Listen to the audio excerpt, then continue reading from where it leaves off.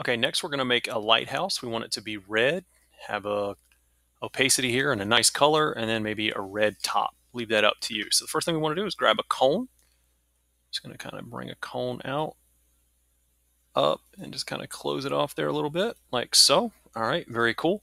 Now we're going to go to the top view, and we're going to grab a cylinder.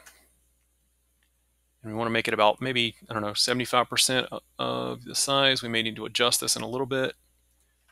Bring that up, sit it on top. Yeah, we'll make that just a little bit bigger. All right, try to line it up as best you can in the center, like so. All right, now we're going to grab another cone. Top view, bring it up, close it.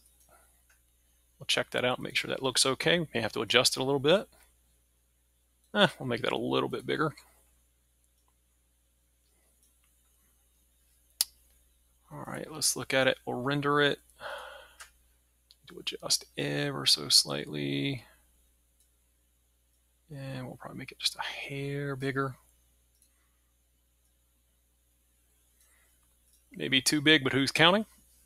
All right, so if you'll go into your texture pack and find the one labeled lighthouse, this is your lighthouse texture. You'll just drag it over and you'll apply it to your texture right there. We'll go in,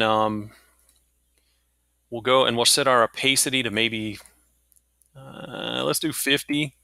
Get a nice color or something, that might let some light in. I don't know, maybe we'll go yellow color and just kind of get lots of nice color here.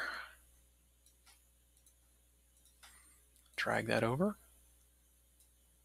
And then we'll change our color on our top cone to red. All right, let's see what that looks like in a render view. Yeah, it looks like we got a nice light coming out there. Well, it's probably made the this cone a little too big, but again, that's okay. You can adjust that. All right, so that's how you make the lighthouse.